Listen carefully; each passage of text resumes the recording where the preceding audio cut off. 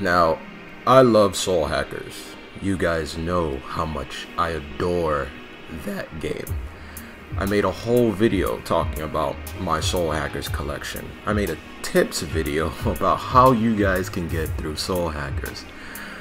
I've collected things over the years about Soul Hackers. I just love that series to a T. It's just weird now that when I saw a lot of talk about Soul Hackers 2 coming out, I was excited, but I was weary at the same time. I wasn't trying to let my hype overlevel my, I guess, my stability and thought process.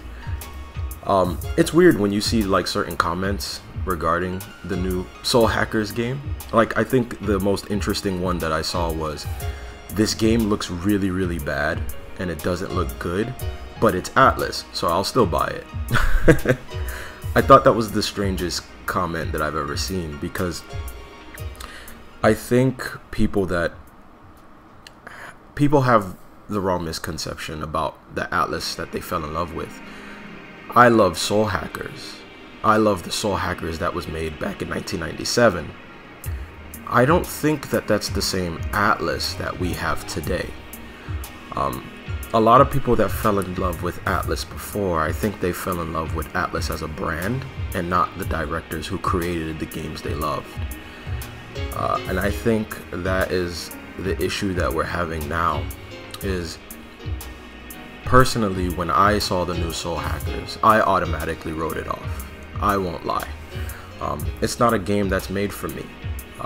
I won't be buying the new Soul Hackers. And it's not because I'm buying it out of vitriol, or I'm buying it because I hate it. I don't hate it. I love the Soul Hackers that was created by the team that I fell in love with. And it's obvious now that they are no longer a part of Atlus. Atlus is a brand, it's a name. I'm not in love with Atlus. I'm in love with its original creators, and I can tell that they're no longer there.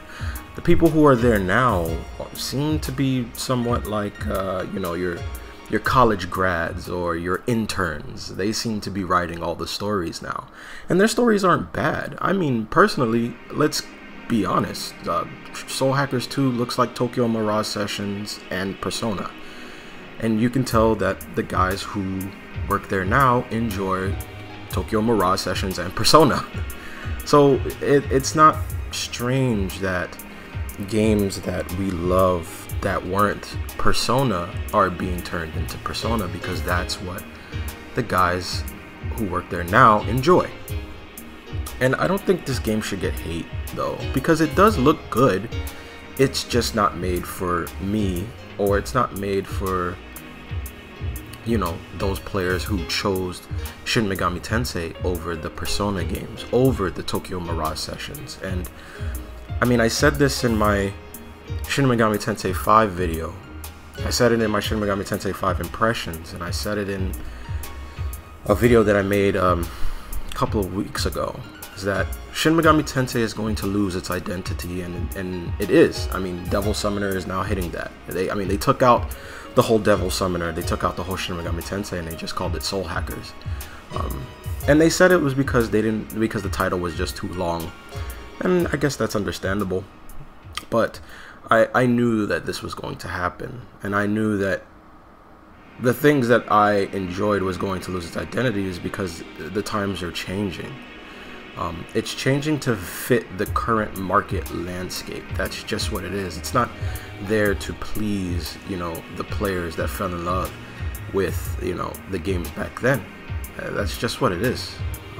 And you know what? Personally, I'm fine with that. And the reason why I'm fine with that is because when this game comes out, if it makes money, it just paves the way for more RPGs to get made, because the last thing I want is for more shooters that I'm never gonna buy to come out.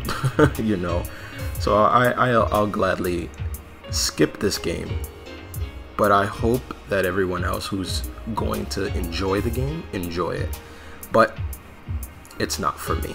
So I will be skipping the game. I'm making this video because a lot of people kept asking me what I thought about Soul Hackers 2. And this is what I think. It looks good, it looks serviceable, but it's not for me.